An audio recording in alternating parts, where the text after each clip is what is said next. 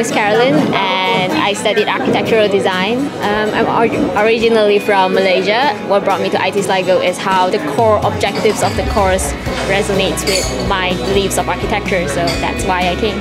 I enjoyed how inclusive the lectures are and how much participation there is throughout the years of the course. So like it's a very good time to learn about your fellow friends and students from the other years. We did work on projects such as the Bandoran Town project, which was a very good exposure for all of us, I feel. My plans now are to work in Dublin, find a job in Dublin, and yeah, basically that's it. That's the plan, yeah.